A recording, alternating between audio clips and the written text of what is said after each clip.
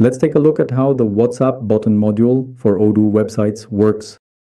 The purpose of this module is to allow you to manage WhatsApp numbers and make them visible on the website according to certain criteria. The first important thing to clarify is that this module is compatible with both the enterprise and community versions of Odoo, and it is available in both English and Spanish. Currently, my instance is in English, but the module is fully translated. The first thing we need to do is register WhatsApp numbers. To do this, we go to the main window of the module and click on the new button. To register a number, the first thing we need to do is give it a name. We'll give it a name, which will be an internal name. Let's call it test1. Next, we'll enter the WhatsApp number. In this field, it's very important to remember that you need to include the country code for the WhatsApp number you're entering. For example, for the United States, it would be +1, for Colombia +57, for Spain +34, for Mexico +52, and so on, according to each country's code. Let's use an example number. Let's say it's the code +1, and we'll enter the phone number like this. The next field we need to fill out is a default message field. When people click on the WhatsApp button, this is the message that will automatically appear as if it were about to be sent. So depending on the purpose we have for the number, we can enter a default text or message here. Next, there's something very important, which is the time zone. This time zone will allow us to determine the module's availability based on hours and days. So this time zone will be the reference time zone to consider when setting the availability condition by hours. So for example, let's carefully choose EEST, which is basically the Central European Summer Time Zone, a significant and widely recognized time standard. Okay? Here we would have the convenient option to specify a particular text that would be prominently displayed on the button right next to the existing WhatsApp button, allowing for clear and immediate identification, so that people can see it and click on it. Next, we would have the location of the button. The button can be on the right, on the left, or in the center. Let's say we're going to place it in the center. Then we'll be able to choose or set a color. Let's leave it green, which is the most standard. And then we'll be able to set the size of the button. The button can be small, medium, or large. Let's make it large. Next, in these options, what we can do is, if in our current setup we have several websites, we'll be able to determine on which websites it will be available. I'm going to enable it on both websites I have in this example instance, and then we'll also be able to select the languages. So let's say this instance only has one language, but here we'll be able to choose from however many languages we have configured in the instance. This is very useful if, for example, we have our site set up in 2 languages, say English and Spanish, or 3 languages, English, Spanish, and French. We could then have a WhatsApp number for each language, and that would allow us to provide specific and personalized support for visitors according to their language or based on their language. Here, we're going to choose English, which is the only language I have available. And then here, what we'll have is some information, which is the number of clicks that the WhatsApp link has received. For now, obviously, we have 0 clicks. And here we're going to define some criteria to determine when the button appears. Let's say the first criterion would be the language, but the second criterion could be, for example, availability by schedule, meaning a schedule of days and times. We can also set up URL exclusions specifying certain particular parts of the entire website where we definitely do not want the button to appear at all. If we have a URL where we don't want the button to appear, then we would put it here. And finally, we would have the location restriction, which at this point is very important to clarify that it will depend on the configuration of our system. For this to properly work as intended, we absolutely need to have geolocation fully enabled, and what we can then do is to carefully check if our current instance indeed has geolocation actively running. And to do that, we are simply going to click on this designated test button located right here.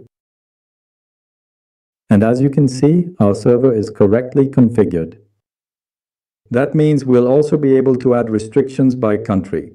So what we see here is that by default, when I save for the first time and I haven't selected or defined any availability, it will assume that my system, that my WhatsApp button will be available from Monday to Sunday from 0 to 23:59. But let's say that we don't work on Saturdays or Sundays. We're going to remove Saturday and we're going to remove Sunday. And now, since I already have the configuration set to the time zone I'm currently in, I'll be able to specify that I'll be available from 8 in the from 8 in the morning to 5 in the afternoon. I'm going to set it like this for every day. And this way, I'll be available from 8 in the morning to 5 in the afternoon, Monday through Friday. And let's check our configuration. If we navigate to our official website, we can already clearly observe our prominent WhatsApp button. However, of course, it is important to keep in mind that I am currently physically located in Europe. So let's implement a small yet significant adjustment here to thoroughly test this specific availability. Let's consider, for instance, that I wish to display this particular contact number exclusively within the geographical boundaries of the United States of America. We save all of the changes, and if we then proceed to the website, we will clearly see that I can now no longer see the button. Now, if I proceed to update the button settings once more, and meticulously specify that, in addition to prominently displaying it within the United States, I also wish to have it clearly visible and accessible in Spain, which is precisely where I am currently located. I will then carefully save these new configurations, navigate directly to the live website, and there I will be able to distinctly observe the WhatsApp button appearing once again, fully functional and ready for use.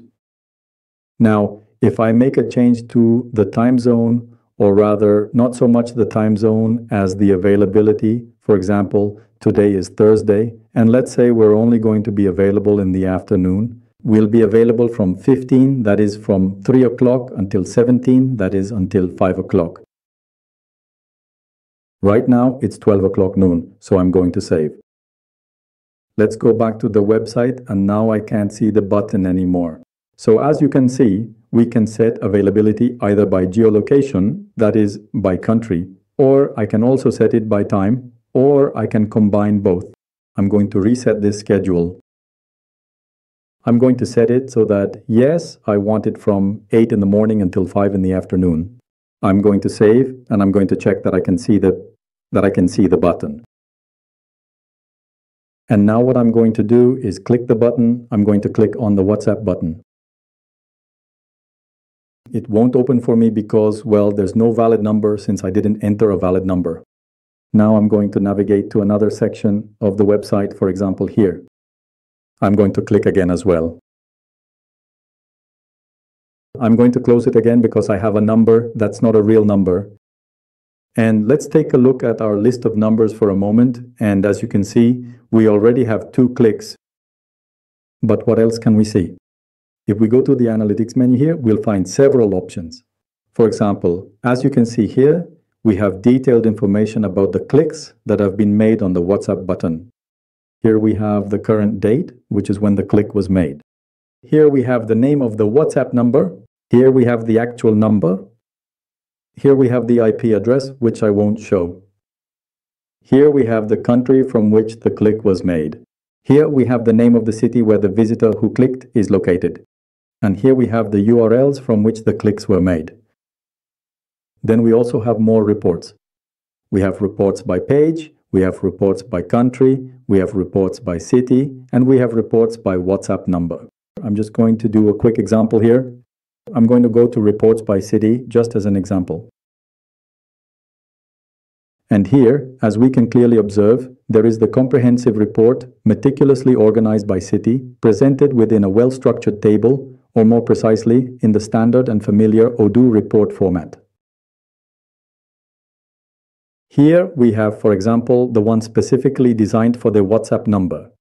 And what this particular feature allows us to do is to gain comprehensive and detailed information about precisely how our users are actively interacting with our button.